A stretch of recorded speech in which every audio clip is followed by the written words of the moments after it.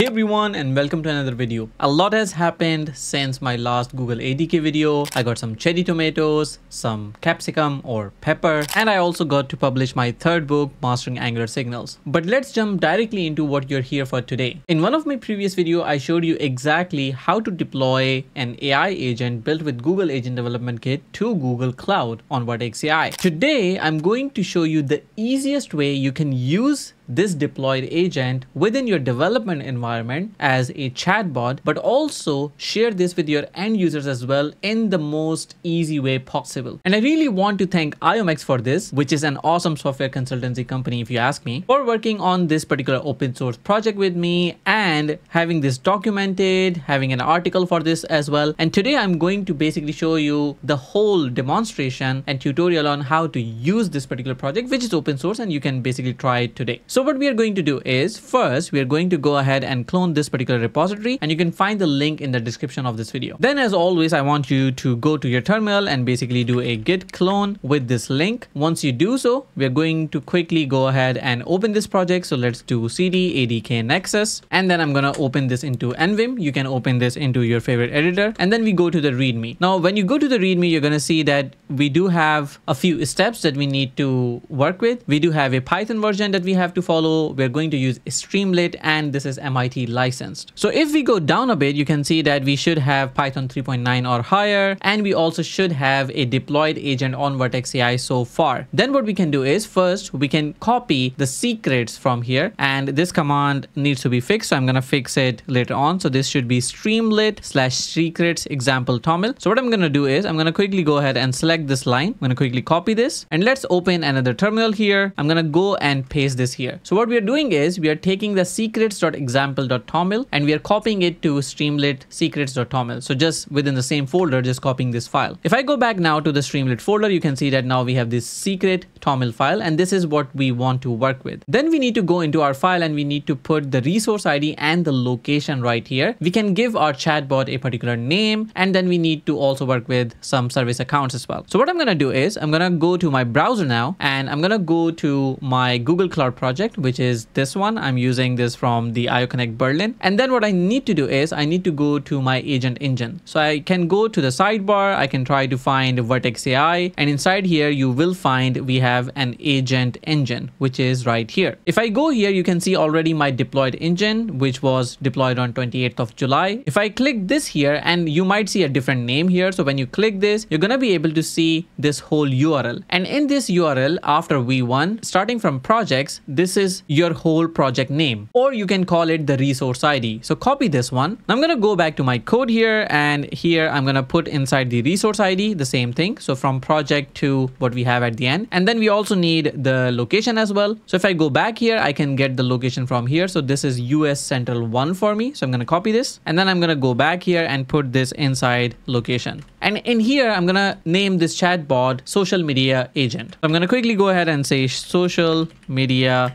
assistant. Actually sounds better to me. And now I can save this. Now if I go back to my readme and follow the steps further, you can see that the next step is to configure the Google Cloud authentication for me. One of the things that you would want to do when working with Google Cloud is when you're doing it locally, you could either use the Google Cloud CLI and basically authenticate within your terminal. On the other hand, what you could do is do this, basically create some IAM policy and a service account, and then you should be able to use that service account with this particular application to make everything work. So what we need to do is we need to go to the service accounts. We essentially create a service account, and then we follow something here. So you can read all of this. We would end up with a JSON file, which we need to convert to toml, and finally end our credentials right here. So that's the whole point. So you can read this all. I'm just going to quickly go to my browser, and in here, what I'm going to do is I'm going to go to IAM. So I can quickly go to IAM and admin. Make sure you are in the right project where your agent engine is. And then I'm going to go to service accounts from here. And I already have a service account created, but you can go ahead and say create service account. You can give it a name. You can give it an ID. And then you need to give this permissions and principals. So when you do so, you're going to see that we have this particular service account, which has these permissions. And essentially you just need one. And if I click this manage access inside the service account, inside permissions, you can see that the only role it has is Vertex AI user. So what we are doing here is that we are creating a service account account for using within our Streamlit application. So we are saying our Streamlit application should be able to access our Vertex AI. And on Vertex AI, we have our ADK agent deployed. So that's what we are doing here. Since we have our agent deployed on Agent Engine, which is on Vertex AI, we are saying that we have a service account which is going to use the Vertex AI as a user, and that is what you need here. So once you assign this role, you can click save, and then you have a service account ready. Once you do so, you can just go to this list and then press these three dots. Then you can go to manage keys, and then you can create a new key here. So you can say add key, create new key, and then you can use JSON here. Once you do so, it's going to be downloaded for you, as you can see right here. So I can quickly give this a random name. Then what I want you to do is open this in the browser or something, and then you can go to Google and say JSON.toml. You can find any tool there, but just copy the JSON content, paste it inside here, and then you get the toml from here. Then you copy this guy, and then you go back to your code into the secrets.toml file, and just below this particular line of code, you can paste all of it here. Once you do so, just make sure to save it. All right, so we have done the hard work actually. Now we can go to the README again and see the next steps. So if I scroll a bit down, you can see that we should have a toml that looks like this. So we should have all our credentials there. Then we basically need to run the app locally. So here I need to basically set up my virtual environment, source it, and then install the dependencies. So I'm going to quickly go there. I'm going to say python-m, then we can say venv, and then .venv. So this is going to generate a virtual environment for this particular project. Then I can say source.venv bin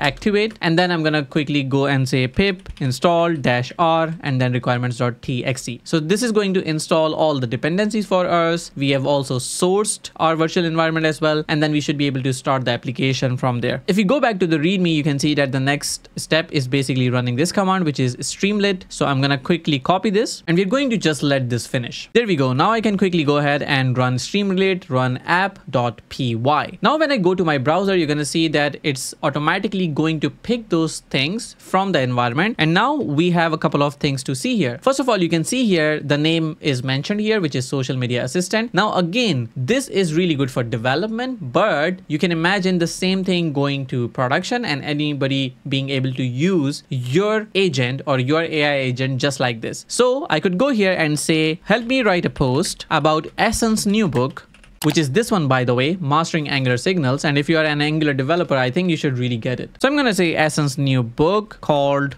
Mastering Angular Signals. When you click the send button here, you're going to see that it would start working. You'll see your message right here, and then you'll also see a session being created right here as well. Now, all you need to do is just wait, and you can see the agent responding with ease. You can see the output coming all together. So here, if I scroll up, you can see this is the first agent. And this is an example from one of my previous videos of the ADK series, in which we have created a whole workflow of agents, which is sequential, and in between there's some parallel thing going on as well. Let me explain what's happening. The first thing that happens is that there is a researcher agent which goes ahead and researches on the topic. So here you can see it says, to make the post as engaging as informative as possible, I need a little more information. And then essentially it says, what is the book about, blah, blah, blah. And then you can see here, it also says, in the meantime, I'll start with some general research to gather the background information on SN and Angular signals. And this goes and uses the Google's search tool, which is built into the Google Agent Development Kit. It essentially finds the information about myself. So here you can see that it says SN Ayaz, a Google developers expert in Angular and a seasoned software architect, blah, blah, blah. And you can see all the information here as well. Now you can also see that it found some information on the book as well, which is awesome. And then it goes forward with creating the posts for me. So after the researcher agent, we have two agents that run in parallel. One for generating an Instagram reel script, and second generating a LinkedIn post. So here you can see that this one goes and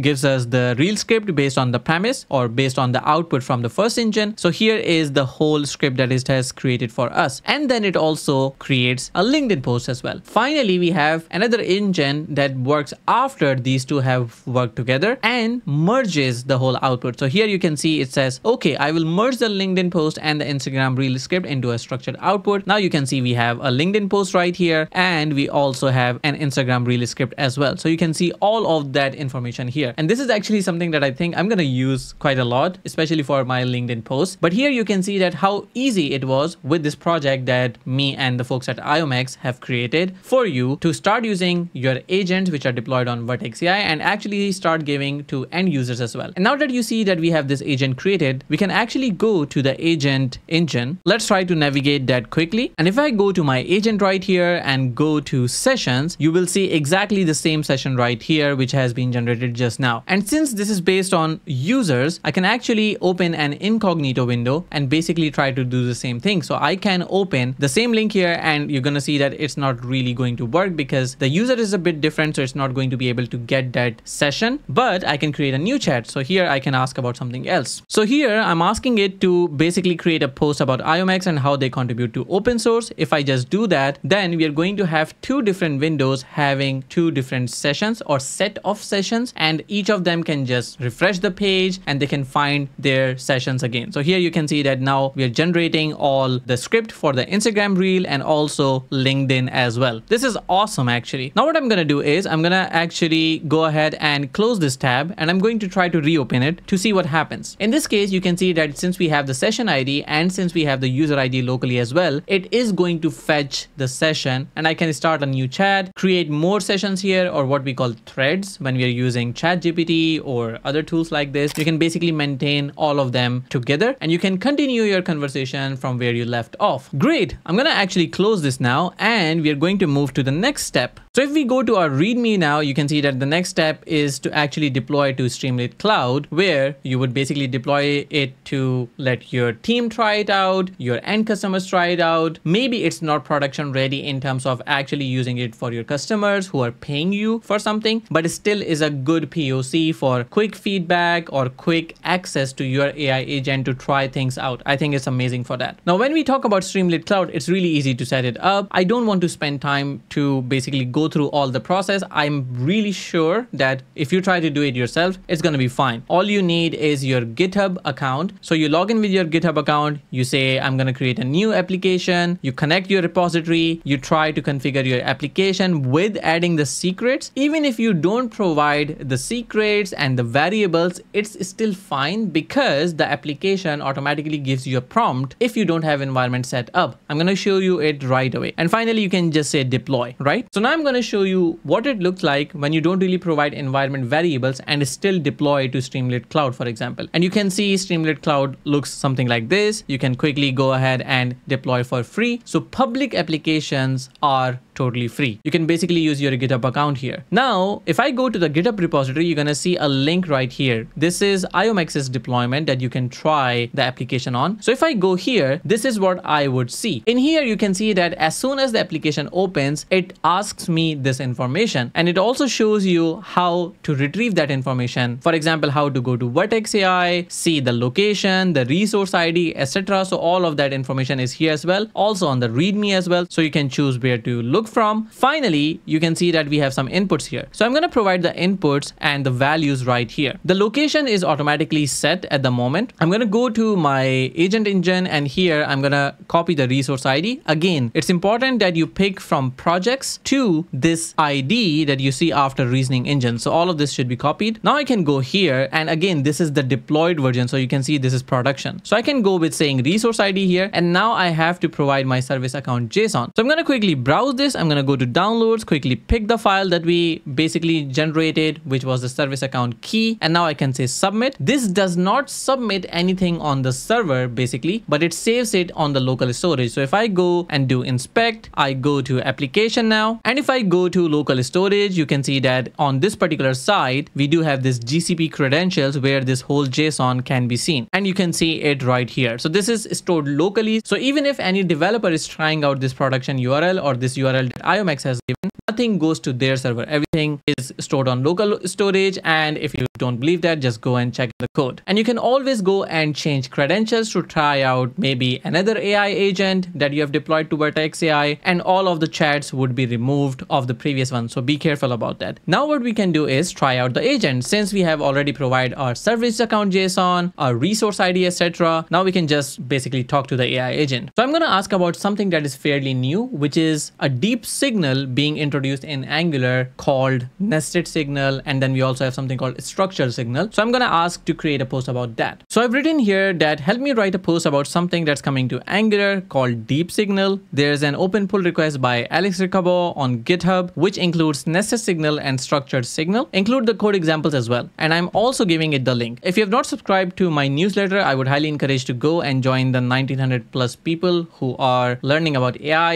Angular, etc. This is the latest release of the newsletter. And if I go a bit down here, I can see the same thing in the Angular section, which is right here. So I can basically copy the link of the pull request, which is this one about deep signal, and I can go to ADK-Nexus and paste the link right here. So let's see what this generates. Now we can see that we have sent a message. We're just going to wait now. And there we go. You can see that we have the results being generated now. So if I scroll a bit up, let's have a look at what we have. Here you can see that in the response, it has found both nested signal and structured signal. You can also see that it references the pull request. If I go a bit down, you can see that this is the LinkedIn post that it has generated. I'm going to actually post it and see how well this performs. And if I go a bit down, here we have the reel script. So you can see a detailed script for an Instagram reel or a YouTube short, so to say. And then finally, we have the merged output for both of them. So here you can see a LinkedIn post, and here you can see the Instagram reel script as well. Awesome. Again, I can't really explain my excitement because as you can see, it really made it super easy to just work with the agents that we have deployed to Vertex AI. I can just keep this application where I have provided my service account, and I can continue my conversations from there with my specialized AI engine instead of using a generic ChatGPT or AI Studio for that matter, unless I have the context there as well. But this is specialized for how I've coded my AI agent, and I can essentially use this every day. Well, with that said, I think there are some things that could be improved with this particular project. For example, when you send a message, we could show a loading instead of just waiting. We could also enable streaming the output. That would be fun as well. But if you're interested in contributing to all of that, make sure to go to the GitHub project. It is MIT licensed, and you can basically contribute or raise issues or ask for feature requests as well. Another thing that you could also do is to start the repository if you find this useful. That would really help the project as well with some more visibility. And with that said, I want to wrap up this video. I know some of you have requested things like Google Agent Development Kit with MCP tools. You have also requested Google Agent Development Kit with RAG examples as well. Let me know if there's something specific apart from these topics that you want me to work on next for this particular ADK series, and I would be happy to accommodate that for you. Towards the end, I want to again remind you, if you like this video, smash that like button as hard as you can and subscribe to the channel if you have not already done so. And if you share this video on your social platforms that you found this useful, that really helps push the content out there and also helps the channel grow, which in turn motivates me to create free videos like this for people like you, so you learn for free and you learn in the best way possible per best of my abilities. And with that said, I'm gonna wrap it up. Thank you for watching, and as always, happy coding. I'm gonna see you next time.